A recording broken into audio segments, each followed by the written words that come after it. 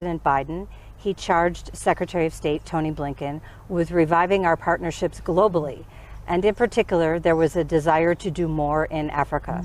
So that's why you had the visit in August, in which Secretary Blinken announced the sub-Saharan strategy by the United States towards Africa. And if I would summarize it, it's one word.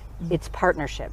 It's equal partnership. So I've added a second word, because we recognize that the world is interconnected and we can't solve any of the challenges that we're facing. Climate change is one good example. The pandemic is another example. The terrorist threat is a third example, if we don't work together and help one another. So that was why we were here in August to talk about that theme. And then around the Christmas period in December, we hosted, as you know, African leaders from all over the continent.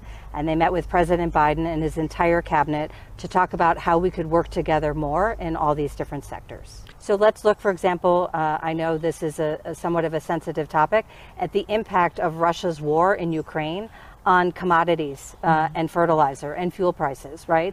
All these things that Africans depend on externally.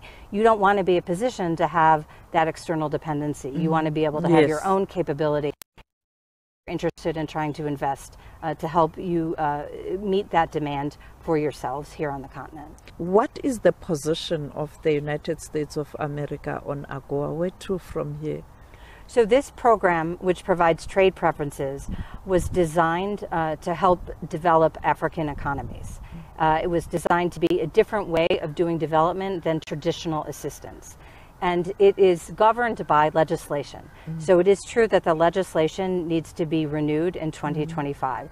So there are active discussions going on right now to see what has worked, what hasn't worked, and how the legislation might be adjusted and adapted to meet the current circumstances. And South Africa, as you know, will host the AGOA Forum in August.